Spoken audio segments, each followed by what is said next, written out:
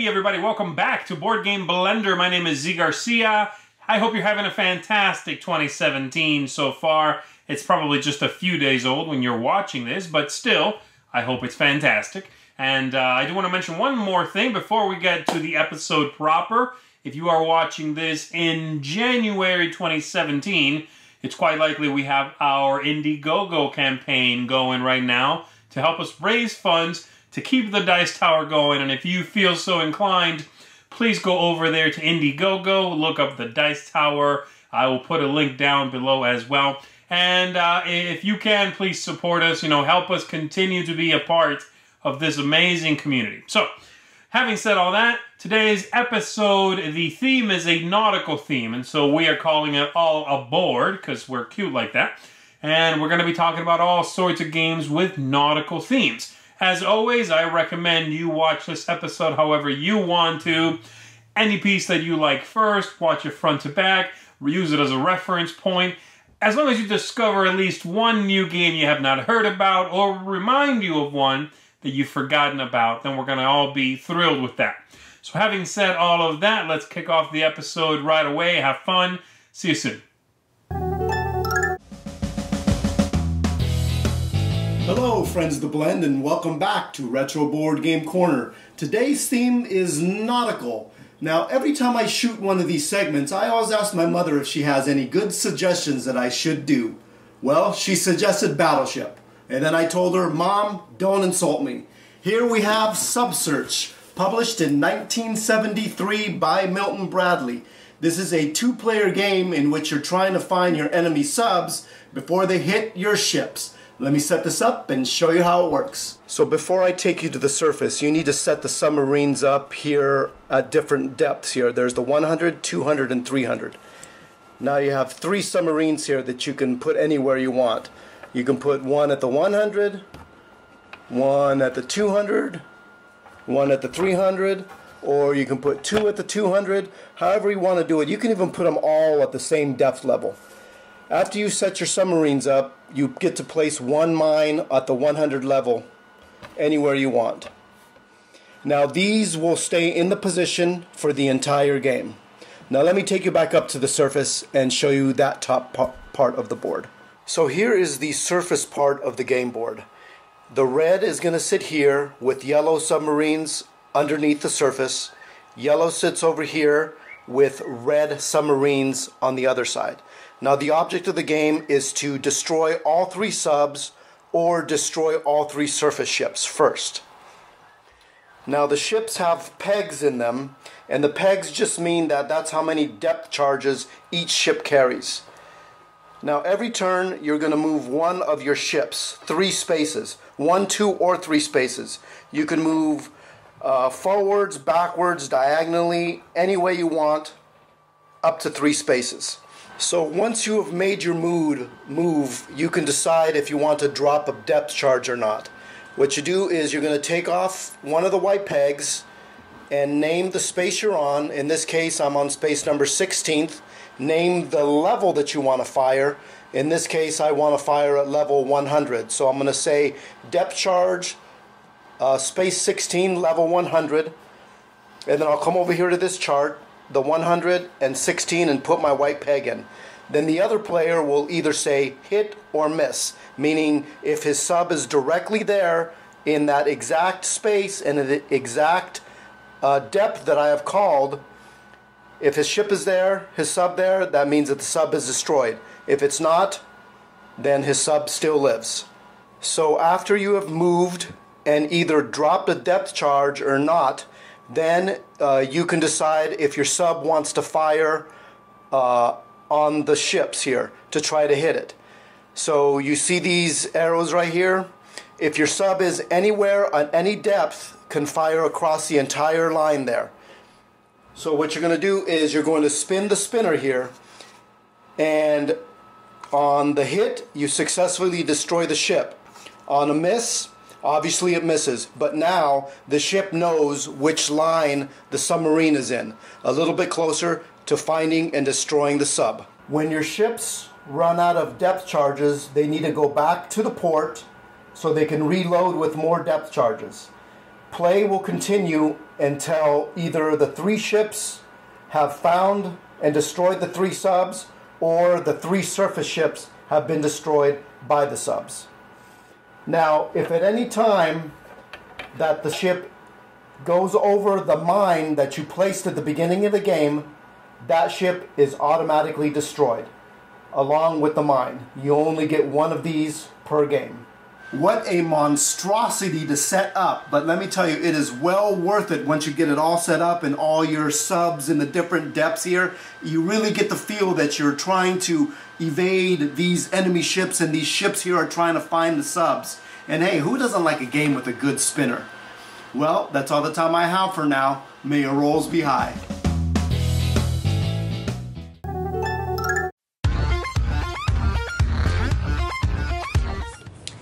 Hey guys, welcome back to another segment of How to Fun. This week it's all about games at sea. And I couldn't think of any better game to play that gives me more of a real life at sea experience than Captain Sonar. So let's go ahead and look at the game and we'll talk about how to have more fun playing it. Captain Sonar will have you and your friends going head to head in naval combat. Each team will be comprised of 4 different roles sitting on either side of the screen.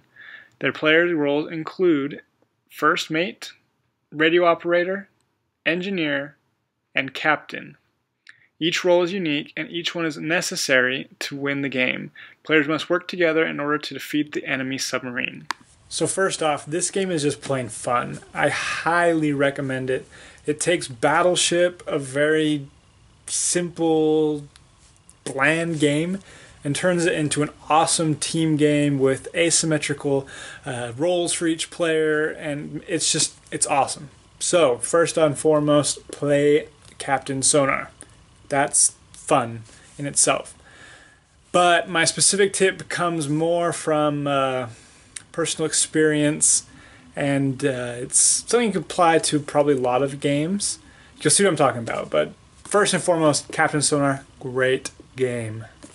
So there's one thing that all of these games have in common. Terraforming Mars, Quadropolis, Legends of Andor, and Captain Sonar. All of these games come with some sort of introductory variant or simplified game version. So my how-to fun tip this week is sometimes be careful skipping that. While it's not always necessary to take it easy the first game, like a lot of these games recommend, it can be helpful. It is recommended.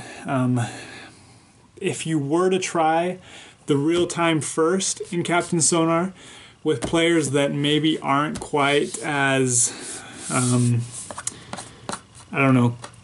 adept to learning new games on the fly, it may be a little much for them to handle. The game recommends doing turn by turn the first time you play, just so players can get used to their roles and not feel so stressed, because you will feel stressed. And a lot of games do this. It's to help make the learning process easier and help keep players from feeling overwhelmed. Now, I'm not saying this is necessary for everyone, because a lot of game groups, they're very familiar with games and mechanics, and it's nothing new to them. And so you don't really need to take it easy that first game, but based on who you're playing with, I recommend you actually give it quite a bit of thought, because having a stressful or very unfun experience your first time may just turn people away from playing the game again, and you don't want to do that, especially with a game as fun as Captain Sonar. So that's this week's how-to fun tip. Once again, Captain Sonar is an awesome game. Play it any chance you get. But just keep in mind those you're playing with and make sure it's not too much for them that first game. If you've played Captain Sonar, I'd love to hear about your experiences, or if you know of another game that uses this introductory type game before the advanced full-blown game, go ahead and let me know in the comments below so that people can keep their eyes open for those. But until next time, keep having fun gaming.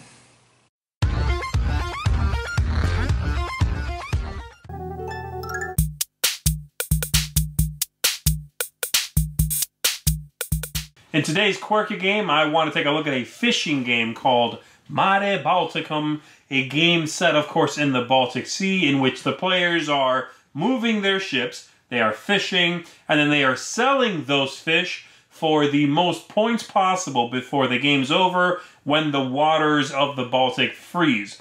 The first thing that stands out from the game, of course, and the first thing that makes it a quirky game is the look of the whole thing. I'm not sure if you can discern this from the footage, but everything in this game, the artwork and everything, is made from clay. It is basically molded and then photographed, which gives it a very unique, interesting, cartoony look. This almost looks like it's based on a movie that doesn't exist. And that's fantastic. The game really looks very, very attractive. It's unique. Let me give you a look here at the board so you can sort of take a look at what I'm talking about here. Now, that does not normally translate into visibility and usability issues. Perhaps someone out there might have a little bit of trouble telling some areas apart, but I find it to be pretty functional, and certainly how beautiful the whole thing is I think worth it if it's a little strange to get used to the whole thing. The second thing that makes the game a little bit strange and unique is the way in which your fleet, which is made up of these little ships here, moves on the oceans. As you can see, you start with some of these on the board, and you are going to be able to move them or place a new one or basically leapfrog over them as long as you move one from behind and move it up to the front, and they are all still connected. Second thing you can do, as I said, is fish itself, which is really simple. You have some tokens in the game that you populate the board with, and you are going to be grabbing those tokens off of the board and putting them on your own player mat. Simple as that. There are different kinds of fish, and there are some that are little clocks, and they denote the passage of time in the game. This is the game's mechanism for moving forward. Also, very simple, very clever. You are gathering these things. You are going to put them on your own board, as I said, which again has that look everywhere. Has that look everywhere, and this limits how much you can carry, how much you can bring back and sell at port. You are going to then just deliver that fish, and that's that. At specific points throughout the game, you are going to decide how much each kind of fish is worth to you, and you'll place these ×3, ×2, ×1 tokens on some specific fish to basically specialize in something. That means you are going to try to get more of those than any other kind. This simply continues until the game is over and you see who's got the most victory points. They win the whole thing. As I said, it's a very simple game. It's certainly a family weight game, but one that's really unique, not just in its look, but the mechanisms are breezy, for lack of a better term. It is a game that moves along at a nice clip. It's not very confrontational. It has neat choices that are both simple but far-reaching. And so the whole thing, I think, is going to appeal to kids, and I think it's going to keep the parents and the rest of the family very much entertained. If you wanted to, you could spice up the proceedings a little bit with some secret objectives, but this is an optional rule, and it gives you sort of something specific to go for. You want specific combinations to get some victory points. So you can throw these in if you've played a few times, or if you're not playing with any of the kids, and this is going to give you a little more meat, but again, I would not say this is a deep game by any means. And so that's Mare Balticum. If you are someone that enjoys family weight games, and especially if you are someone that can appreciate the uniqueness of this look, if you are someone that is captivated by an interesting concept, an attractive cover, things like that, things that I myself, for lack of a better term, fall prey to, then this is one that I think you're going to want in your collection. Mare Balticum, certainly a quirky game and one I recommend.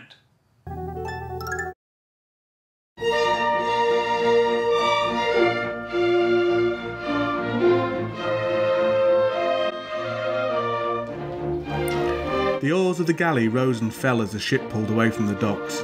Justus looked down on the toiling slaves with pride. It had taken time, but the constant drilling had paid off. Their strokes were strong and their rhythm coordinated. While they'd not been mistaken for veterans just yet, a casual observer would never know the whole crew was fresh from the markets just 2 weeks ago. His thoughts wandered from the ship onto the task he had before him. Justice had never been to Hispania, but from what he'd heard, the fields of Valencia were fertile, and their produce would fetch a good price back in Rome. And, if the gods were with him, and he'd timed things right, he'd also be able to set up a trading agreement with the merchants of Massilia before moving on. Justice leant back against the wooden railing as the drum beat increased and the galley surged into open water. It was shaping up to be a very profitable trip indeed.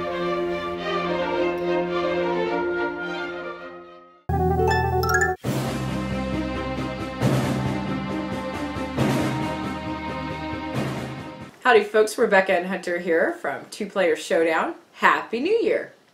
Today we're looking at the latest and greatest from Uwe Rosenberg, A Feast for Odin. This is Patchwork. If you've ever played the game Patchwork, where you put little pieces on the board, meets a heavy Euro game a la Agricola or Caverna. Let's take a closer look. To me, in A Feast for Odin, Uwe Rosenberg took pieces of many of his previous games and kind of mushed them all together into one epic game. I mentioned in the opening that it reminds me a lot of Patchwork, and if you've ever played the game Patchwork by Uwe Rosenberg, you know that you take a board and you put pieces on the board to cover spaces. And that's pretty much the basis for A Feast for Odin. You have a home board that you're attempting to cover with various goods that you get by going to this main worker placement area. This area has 61 places that you can put pieces. And if you play the 4-player version, you get 2 more on top of that. So it may seem a little overwhelming, all your options, but they're kind of divided into categories and the symbology is really easy to follow. And that may be a bit intimidating, but the game comes with a very clear and concise round overview board that will walk you through each little step of the turn and tell you exactly what you need to do. So, A Feast for Odin is a feast on the eyes. As you can see, we have cardboard galore. Each different shaped piece has 4 different levels that you can upgrade, whether it's from food of different types to resources that will go on your resource board to cover up. And as you fill in your board, you cover up more of the money spaces and accumulate that in income each turn. And you also have opportunities if you surround certain pieces of resources that you can get those for each turn as well. So besides covering up your board to get more income and resources, you can also collect livestock. You obviously have to feed your people every turn. And there's also another section at the bottom of the board where you can accumulate ships. Those are used for anything from whaling to trading to going off and pillaging as well.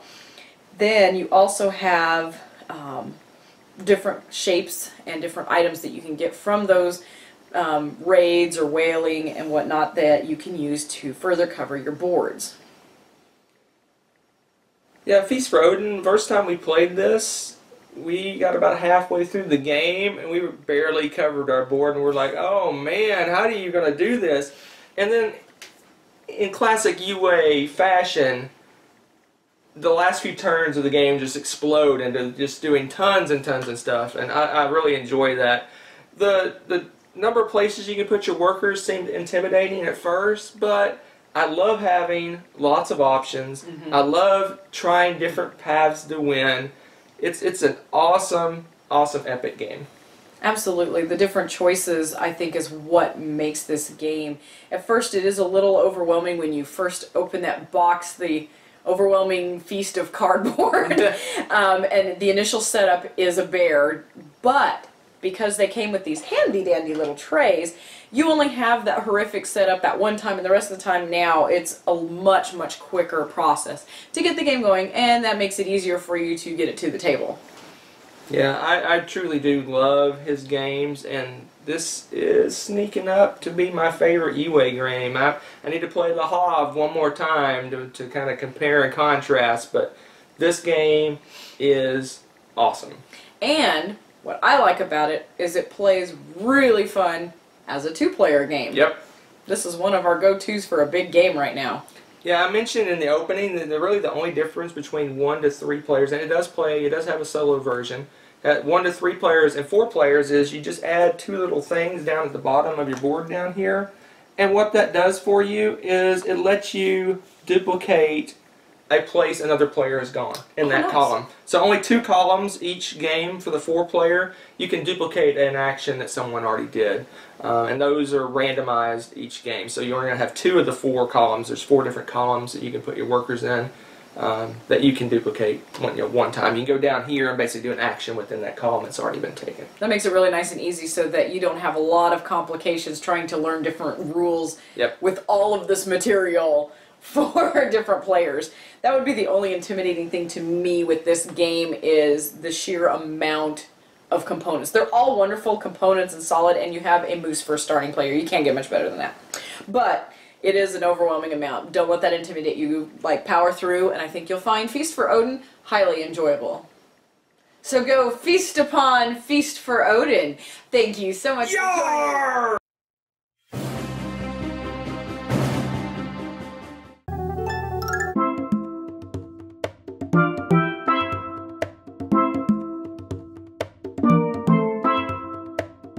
We are castaways on an island with a curse. Don't worry guys, believe me, I have been through worse.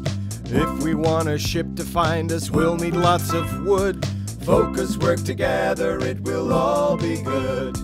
I just found some berries, they tasted quite okay. I have found a hammock that will keep the bugs away. We don't need a hammock but a roof and wood. You can go explore, okay, understood. We must build a tower with the wood that we acquire. If we spot a rescue ship, light it all on fire. There were food crates at the shore, tonight we will get by. On this cursed island are 50 ways to die. I think I need some medicine, I badly cut my hand. We're focusing on rope now, I hope you understand. Sure, it's nothing, I'll be fine, I'll know just what to do. I'll just make some palisades with sticks of bamboo. I got stung by a bee, it attacked me in the grass. If we would have had a hammock, this would not have come to pass. I'm not feeling well, is there a place to cry? On this cursed island are 100 ways to die. The night was freezing cold, outside the wind was blowing. We had to use all of our wood, so our wood pile isn't growing. If we want a ship to find us, no more resting, go on, run. Gather, build, explore and hunt, we need to get things done. I have found a metal hatch, something might be inside. Help me carry this old goat, I wonder how it died. Tonight we eat stone soup, there is a fungus in your eye. On this cursed island are 1,000 ways to die. Is this island tropical? The forecast is insane. Look at those freaking winter clouds, it will be worse than rain. I gathered some more wood and now a puma found our trail. Even with a spyglass, another epic fail. Excuse me, Mr. Trevicek, let's be realistic. Maybe there's a way out, but you are plain sadistic. Using different strategies, we try.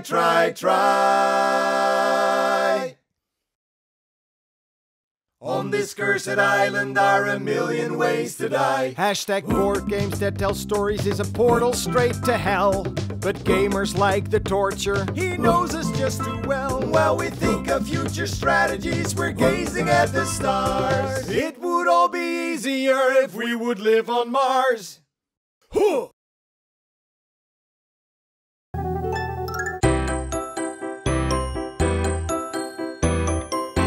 Ahoy there, and welcome aboard this segment of Boards and Crafts, where we are going to be creating a nautical notebook inspired by New Bedford. Let's get started.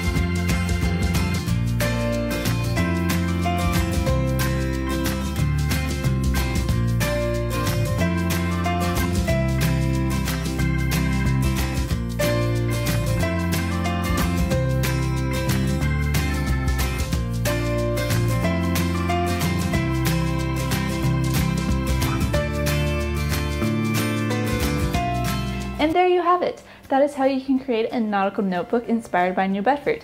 If you would like to use the design that I used in this video, I will be trying to create a digital version of the template to put up on the interwebs sometime between whenever this video launches or maybe a few hours after. I don't know how soon I'll be able to create it because it might take a little tweaking because I'm not good with the digital thing. Anyways, rambling. I will make sure that it is on my Twitter account. So, without further ado, if you guys have any ideas for snacks or crafts inspired by any of the board games mentioned in this video, comment below or tweet at me at ArtsyRobot. Thank you guys so much for watching, and I hope that you have a fantastic day. Bye!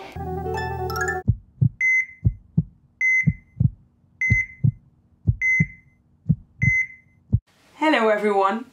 Exploring the deep seas, finding hidden treasure, and upgrading your super cool submarine. This and more is possible in a new game by Antoine Boza called Oceanos. But Oceanos sometimes encounters a problem when people are playing his game. And he's here today with the Board Game Doctor to talk about his problem. In Oceanos, you are trying to become the king of the deep sea. The game is played over 3 rounds, in which all the players play cards that represent the things you find on your dive. There are different ways to score points. You can try to collect as many different sea animals as possible, use your scuba divers to collect hidden treasures, upgrade your submarine and explore the biggest reef. But watch out! If you have the most Kraken points at the end of the round, the Kraken catches you and you lose points. After the 3rd round, everyone counts their final score and the highest score wins the game. Hello Oceanos! Hello Anna! Not much water here, eh? No, I find that board games cannot really handle water. Oh, water is no problem for me. In my game, we use cards to let the deep sea explorers dive deeper and deeper. But on some cards there is a Kraken. And if you're not so lucky, you only draw these kinds of cards and are not able to do anything cool with your submarine and even get minus points. You have to just sit there and see how the other people around the table are building the super cool submarines and you only have minus points. That is no fun. Yes, I see how that could be a problem. Everyone should be able to win and not lose by the luck of draw. Maybe drafting would be a good idea. That would help, but not everyone gets the same amount of cards. Oh, I have an idea. Let everyone pick an upgrade at the end of the round. That way you still have some luck, which makes the game fun and unpredictable, but everyone can have an upgrade, and they can even choose the upgrade in which you get more cards, so that you always have a good card to pick and explore. Yes, that's an excellent idea. In the normal rules, it's already a little bit easier to upgrade at the end of a round, but this way it's fun for everyone. Thank you, Anna. I'm going to look for that ship, the Vliegende Hollander, your ancestors left for me in the deep waters. Have fun, Oceanos!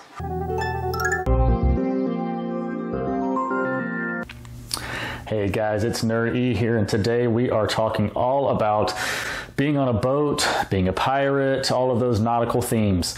And for this segment, I have decided to pick one of my favorite games of this year that I got to play this year, even though it potentially, I think it came out last year or end of last year. It is Animals on Board. This is a game all about Noah's Ark, but you're not Noah. You're someone that's kind of working against or counter to what he's doing. Okay, so where am I? Like I said, you are back in the Noah's Ark day. You're trying to get animals on an ark before the big flood, and you're going to score points on the number of animals you get on your ark. The way the game works is very simple. You'll have animals on the table and you'll be able to do one of 2 things. Take animals by paying food for each animal you're bringing back, or you'll separate the groups, and each time you separate a group, you're going to get a food. So that's your 2 choices on your turn. Once you get a certain number of animals on your ark, then the game's going to be over, and Noah is going to come and take any pairs of animals. If you have 2 zebras, then he'll take those. But if you had 3 zebras, he's going to leave you alone. So let's go to the who am I? Who am I? Like I said, I am running a boat in the Noah's Ark time frame, and I am ushering animals onto my boat, paying them food to come to me, or instead separating them to get a food. Now thematically that's a little strange, but that's kind of what I'm doing. How do I like it? Do I feel like I'm being that guy? And the how am I? Here we go. How am I? I feel pretty good about most of it. I feel pretty good that I am trying to collect these animals, that I'm trying to avoid pairs. I don't want Noah to steal them from me. I have a little arc as my player area, so it really feels like I'm putting them on there. The artwork of the animals is great. I feel like I'm adding them to the arc. I get to show at the end of the game my arc with the animals on it. That's fantastic. The one piece that doesn't make thematic sense as far as how the game works is separating animals, group, and then getting a food, which is basically money in this game for that. That doesn't really make sense thematically, but other than that, I really like it. I really think I feel pretty well in that setting. I'm getting those animals on board, trying to save them from the flood, and hope that I get points for those animals and that Noah, that greedy Noah doesn't come and take my pairs away from me. So that is Animals on Board, and that is Who Am I? Thanks, guys.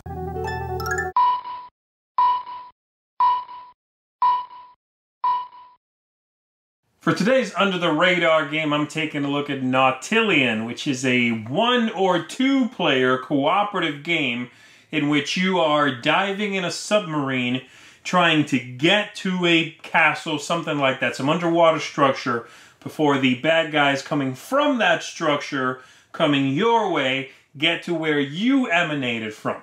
That's basically it. It's a pretty straightforward game. This game is the 4th or 5th, depends which way you're counting, in a line of games from the same designer, all of them single-player games or 2-player games, all of them cooperative, and yet so far this one is flying under the radar quite a bit compared to all the other ones. Now partly that's because it's very new. It's quite possible you just haven't gotten your hands on it yet. But I have here some of the previous ones, basically all of the previous ones, and I have also the ranking of these games on Board Game Geek as of right now. And so the first one, Onirim, is ranked 490. The second one, Sylveon, is ranked 769, so several hundred places lower. Then after that we have Castellion, which is ranked 1342, again several hundred lower. And then Nautilian is ranked 4,478. Again, with fewer rankings, I get that, but still that's quite low. And so I wanted to make a little case for it today as to why I think you should get it. Now the game is based on a mechanism that I think is going to push a lot of people away. It's a roll and move game. Don't run away yet. Let me finish. The roll and move in this game is pretty interesting because you are rolling more dice than are actually needed for you, and then deciding which ones go to the bad guys, which ones come to you, which one is used for something else. And so there is options there. And once you've played the base game and add some of the little expansions that come in the box, then you have even more options as to, ways to manipulate those dice, other things to do with the dice, etc. And so I like that. The other thing I really like about it is the artwork in these games, also all from the same artist. In this one especially, it's quite fantastic, and it features a largely new palette with the blues and the greens that the other games did not quite feature. There's a lot of green in Sylveon because it does take place in a forest, but the water theme here, the illustrations, the little characters that you are going to encounter are fantastic. It's the first dice game as well, and it's very breezy. This is one of the simplest ones to teach, I think, and one of the ones that's going to take the least amount of table space. And so all of those things, I think, are very strong pluses as to why you should get this if you intend to use it as a solitaire game. Something you can carry with you, something you can quickly set up, quickly enjoy, put it all away. It's not going to take up a lot of room, and have a good time. You could play this on an airplane tray, it's that small. Because the board, or quote-unquote board, is free form. You just need to make a line of tokens, which is very, very simple. And so this is something you could do that with. And it is very fun. It's engaging. The rolling the dice and then seeing what you do with them, the luck that comes with that, which I always think makes the game a little bit better, elevates a game for me. And so I think this is one that if you've enjoyed the other games at all, you should certainly look into. Do not be scared away by the fact that it's the 4th or 5th game in the line. There are still fresh ideas here. And do not be scared away by the fact that it's a roll and move. It incorporates that mechanism in a clever and engaging way. And so there you have it. That's Nautilian for the Under the Radar game for this episode. I hope if you enjoy solitaire games that you'll give it a look. Go check out my review if you want to hear a little bit more about it or you want to see more of it. But that's it for me. Check this one out. I'll see you next time.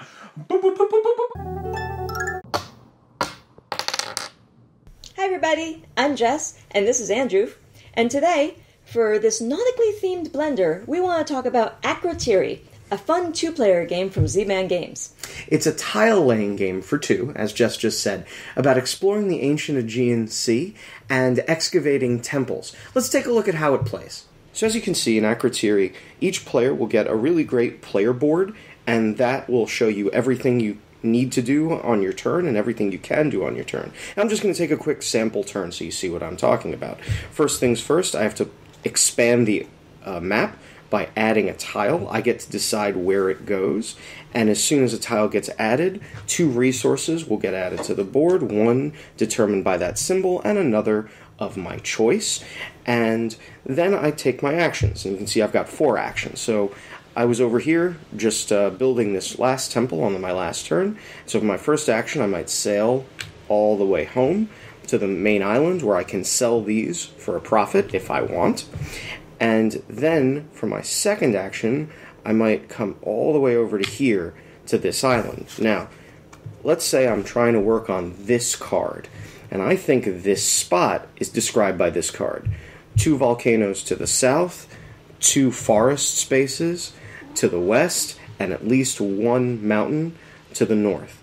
I pay my 6 drachma to the bank, take a temple, and excavate it there. Whatever it uncovers determines how many actions I'll get next round. That goes into my score pile, and there's a sample turn. And that's a typical turn. So, what do you think?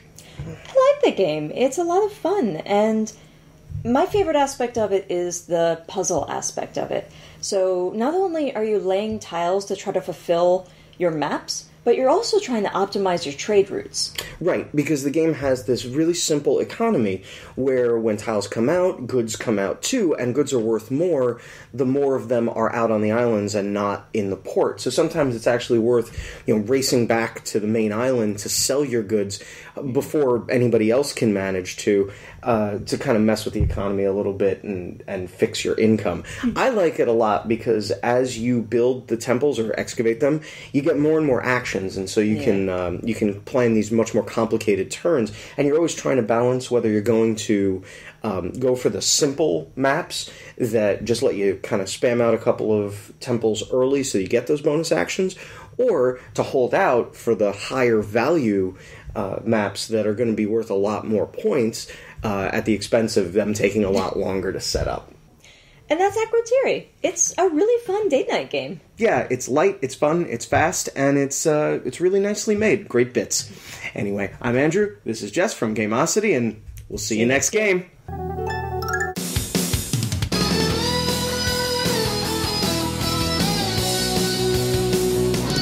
Hey folks, welcome back to another Real Talk segment on the Blender. Thanks for being a friend of the Blend. This theme is a nautical theme, and so I went with a couple of games that really have been overlooked, I think, in my opinion. They are great games, in my opinion. I think they are worthy of being looked at, which is why I'm showcasing them on my segment today. The first one is this little guy right here. It's called Pirates of the Seven Seas. Now, Pirates of the Seven Seas has a very similar mechanic to Rattle Battle Grab the Loot, where you are rolling dice into the top of the game box, and then how close they are in proximity to one another determines which die or ship fights the other ones, and then the pips on the dice are how strong that ship is, and so there's a lot of similarity in that one. So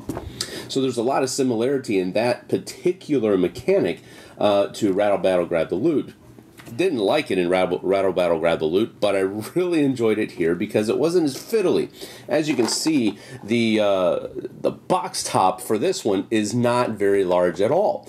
So you can easily see with Rattle Battle Grab the Loot, there was a high box cover, and you had to kind of stand up to crane your neck and all this other kind of stuff. So it just didn't work very well. Kind of felt clunky in Rattle Battle Grab the Loot. Here, it felt streamlined, but it's basically the same mechanism. Other than that, there's a whole lot of other things. There's variable player powers, there's role selections, there's all kinds of different things in this one. It's really a fun game, and I feel that it's been overlooked, criminally overlooked. So if you have a chance, you should go check this one out. It's a very fun game. Pirates of the Seven Seas. The next nautically themed game that I'm going to showcase today is actually a historically based game. It's called Empires at Sea. Now, Empires at Sea is where each player can take the role of different colonial nations, like England and the Americas, Spain, Netherlands, all of these different kinds of nations, and you are trying to colonize new ports on the other side of the Atlantic. There's a few islands in the Atlantic that you're colonizing as well, all the way down to the northern coast of Africa, all this kind of stuff, and it's a really fun, historically, nautically themed game, and it has some event cards in it that really give you the historical flavor, but not so much so that it just kind of turns it into a history lesson. It really keeps the flow, the effects that the event cards have. While historic, they're also very game-wise friendly as well. So I think there's a lot of good stuff in this. It was a crowd-funded It was a crowd-funded publishing, so maybe that's part of why it's been overlooked. It hasn't had a whole lot of buzz afterwards, so there's a lot of good things about this game. It is very simple to play. It's not very complex or convoluted or anything like that, which may have turned some people off. It looks like a complex game. It looks like it's going to have a lot of rules to it, but the rule book is very simple. So I think people should really be looking at this game. Problem is, I don't know how easy it is to find it right now. So again, if you have the chance, if you see it sitting on a shelf somewhere, give it a try. Maybe buy it. Don't know, it's up to you. But look, sorry if it's hard to find. I'm just trying to keep it real, y'all. So move along.